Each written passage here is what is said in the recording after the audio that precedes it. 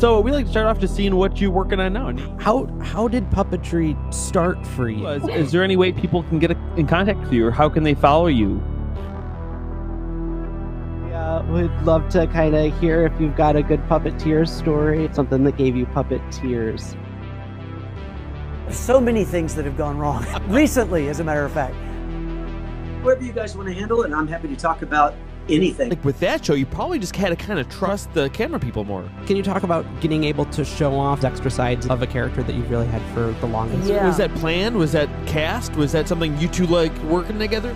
Can you talk about just where your head was in deciding, like, I'm going to be the guy who films all this stuff? As much as I'm sure you were honored and happy to do it, to carry on that legacy, do you almost feel like you would have had fun exploring more new characters? Did you ever notice that that ability to manipulate the puppet tool allowed you new insights into the characters that maybe didn't exist before? Is there any special moment or about Jim that maybe you've never shared before? Can you talk about that experience of, at the same time that you're reconciling with their death, that you're also really needing to rediscover them so you could keep their characters alive?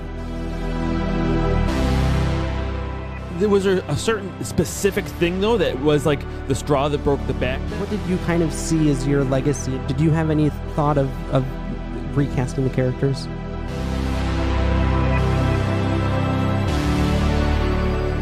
I mean, there's nothing that's off limits, so we can talk about whatever you like and whatever. Yeah, it's cool. Sounds great. All right.